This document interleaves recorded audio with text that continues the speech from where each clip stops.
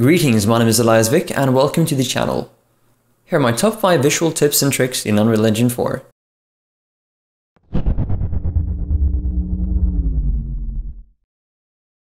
The best and the most simple tip of them all is that if you press the L key on the keyboard and click somewhere in the viewport, you can add a point light.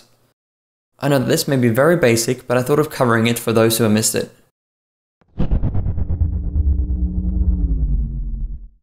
There are something called IES light profiles, and they look something like this.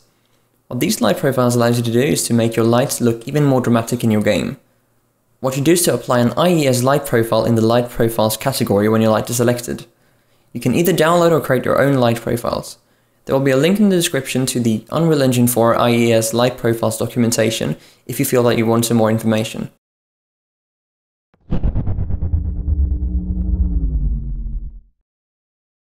If you haven't worked in Unreal Engine 4 for too long, then you probably don't know about light functions. Light functions are awesome ways of adding, well, functions to your light. For example, if you want to add a flickering light or add textures to your light, then the light functions are the way to go. I will also link a documentation to that in the description below. Here is an example of what a light function can do.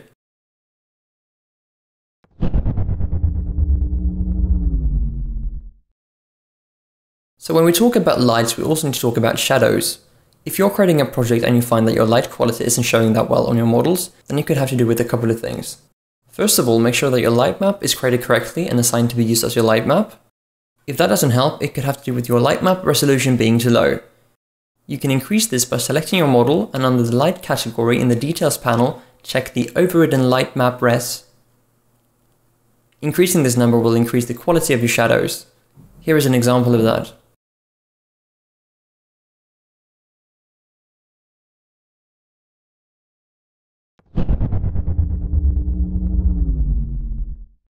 So the last tip that I have is for those who are working on architectural renderings.